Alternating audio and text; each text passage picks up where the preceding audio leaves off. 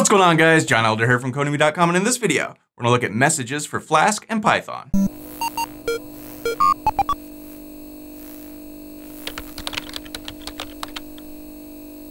Alright guys, like I said, in this video, we're gonna look at messages. But before we get started, if you like this video and want to see more like it, be sure to smash the like button below, subscribe to the channel, give me a thumbs up for the YouTube algorithm, and check out Codemy.com, where I have dozens of courses with hundreds of videos that teach you to code. Use coupon code YouTube1 to get $30 off membership with all my courses, videos, and books for one-time fee at just $49, which is insanely cheap. All right, it is Flask Friday, my favorite day of the week. And in this video, we're gonna look at messages. So you see, I've submitted the form from our last video and it says, hello, John down here. And now we get this cool little message up here and it says your form was submitted successfully. It's got a little X on it. We can click on it. It kind of fades away nicely. If we come back here and type something else and submit it again, form was submitted successfully. Now we can change this message. We can change the color of this thing. We can change whether or not it has an X on it, all the things. And we're gonna look at that in this video. So let's head back over to our code and let's open our hello.py file. This is our main file that sort of holds all the guts of our program here. And to use messages, we have to import something up here at the top. So from Flask, import Flask. We're also importing render template, and we also want to import Flash. So these are technically Flash messages. They flash up on the screen whenever you need them. So Flask makes messages just drop dead simple. So let's come down here, and wherever we want a message, we just have to sort of create it. So we're in our name function here because we want this to occur on our name page here, right? Localhost/name.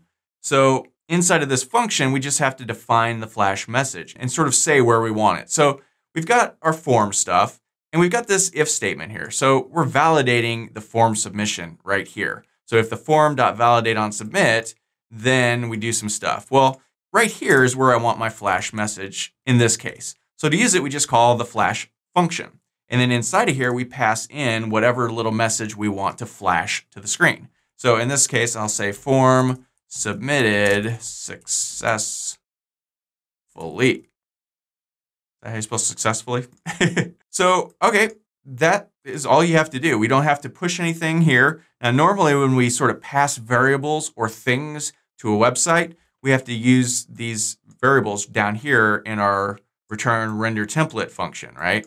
So we pass name, which is the form name, or I guess this form name, and the form itself, right? This thing. We're passing these into the web page, and then we can then use them. We don't have to do that with Flash messages because we imported Flash up here.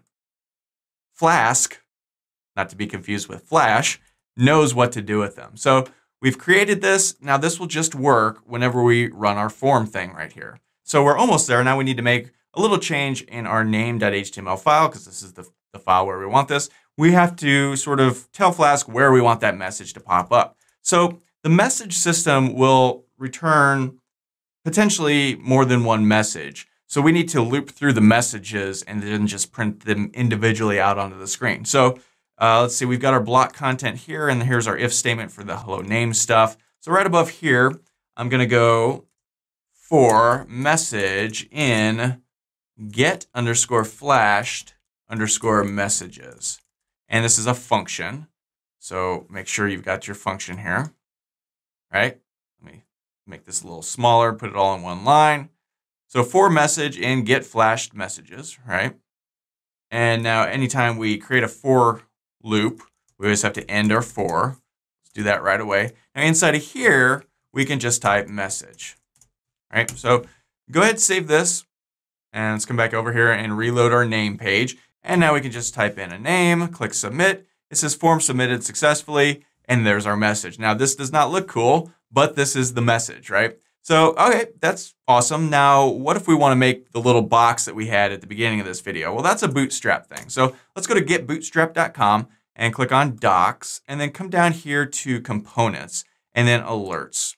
And here's a bunch of alerts we can use. Now, these are just regular alerts with no little checkbox, so we probably don't want that. Looking through here, here's with different links in them. We probably don't want that. Here's a big one. We definitely don't want that, or maybe you do. And here we go. Here's one that just has the stuff and a little checkbox. When we click it, it sort of fades away. And you can read about making it fadeable or not in here by adding the .fade right here.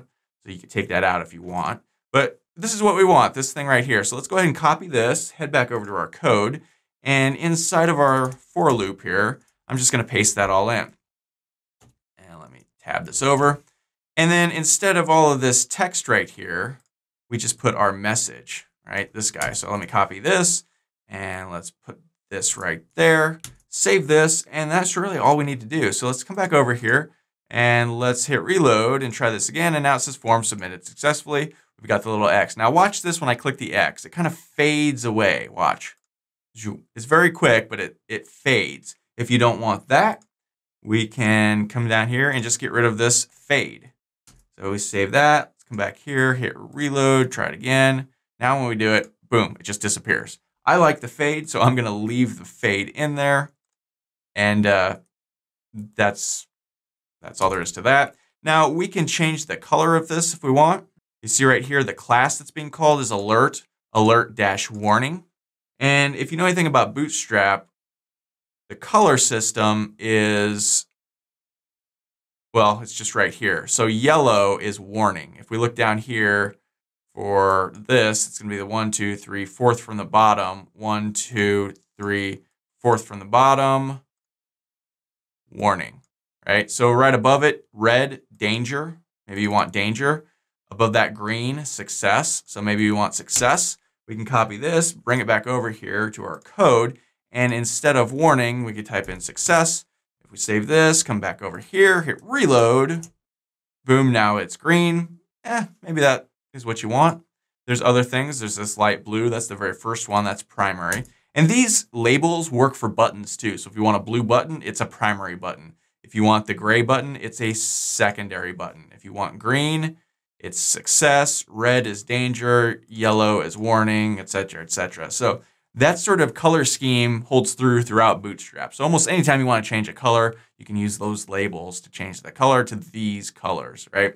So let's head back over here and let's try primary, see how that looks. You know, it's Flask Friday. We're just playing around. Hit reload, boom. Maybe like that. I don't know.